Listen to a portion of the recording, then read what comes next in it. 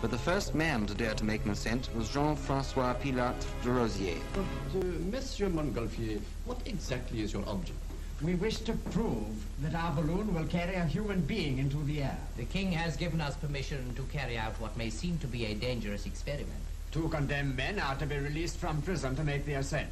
Although it's... But is it right that the honor should be for criminals? To find the right man who will risk his life. That is the problem.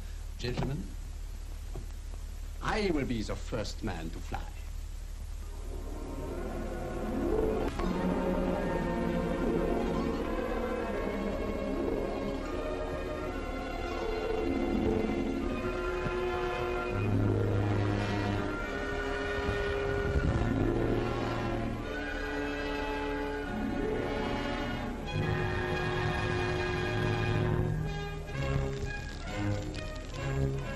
De Rozier took with him on the flight a cousin of the king, the Marquis d'Orléans.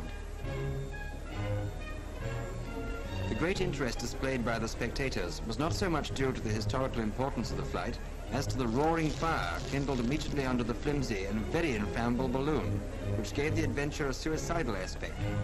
The crowd looked forward to the same enjoyment they would obtain from a public execution.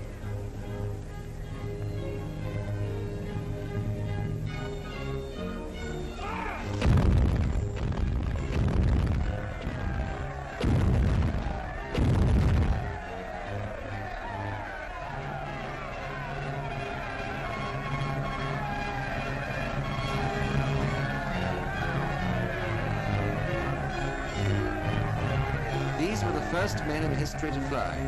The date was the 21st of November, 1783. We're going down!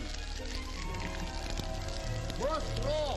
First row! Suspended inside the balloon was another fire which could be stoked in flight in order to produce more hot air and thus prolong the journey. Jean, how far are we going?